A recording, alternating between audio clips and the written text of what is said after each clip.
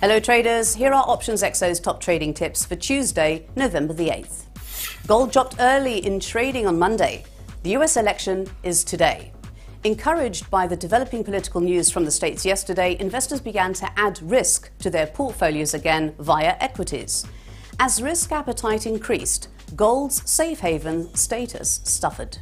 However, the results from the US election will not be known until tomorrow, which opens the door to the possibility of additional volatility. Short term, a Clinton victory may be seen as a signal to sell gold, but the election outcome is not certain. The yen reversed quickly on Monday as it got weaker.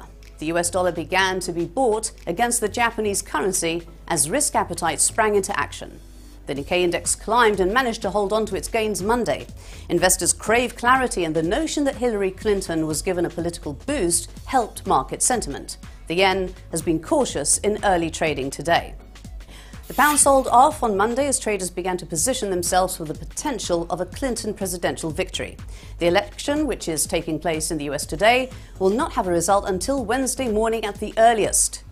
Having come off of its higher values and now starting to test support levels, the British currency remains a speculative short-term trade. Thanks for watching and have a great trading day.